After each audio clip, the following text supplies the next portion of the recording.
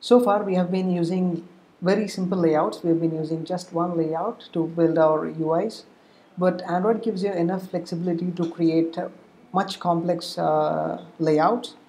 And one thing that you can do is you can nest layouts within one another.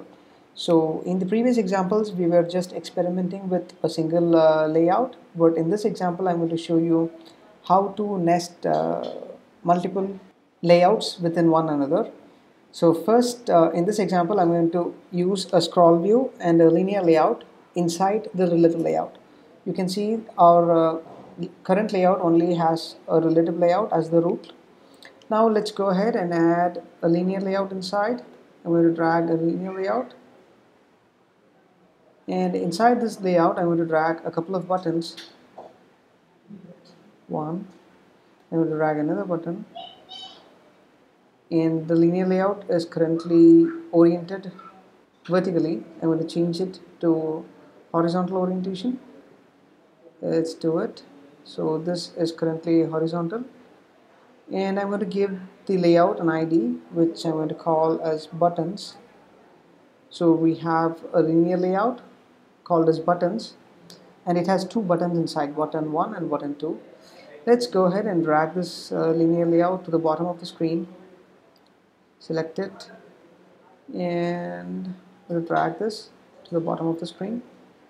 Yes, now it's at the bottom, and you can see the layout is currently wrapping its content. I'm going to make it to fill the parent or match the parent.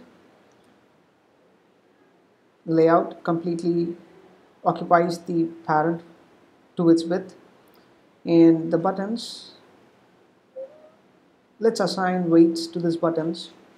So I'm going to give a weight of 1 to both the buttons so that they occupy equal space. Now you can see our relative layout has a nested linear layout inside. And again, now we're going to nest another layout inside this relative layout, which is going to be a scroll view. Let's go to composite, and here we have a scroll view. Let me go ahead and drag it. When you drag in a new scroll view, it comes with a linear layout. We don't need this here, so I'm going to delete it. Right click and delete. Now I'm going to drag in a text view inside this scroll view.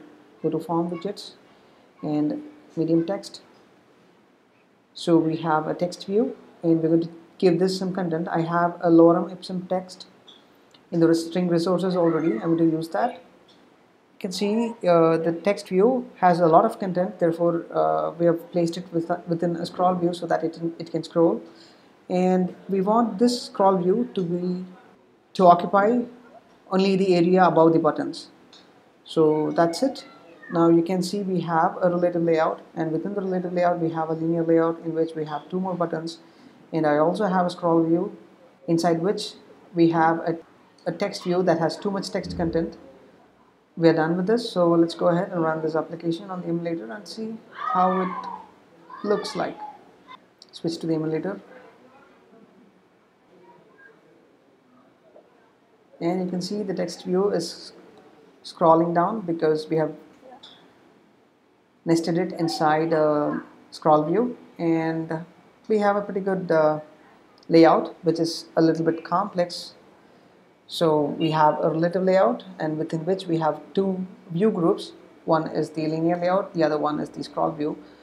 And you can nest any number of layouts, but I would say to keep it to the minimum for performance reasons.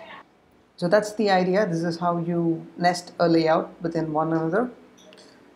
And if you have any questions, please feel free to ask. Thank you.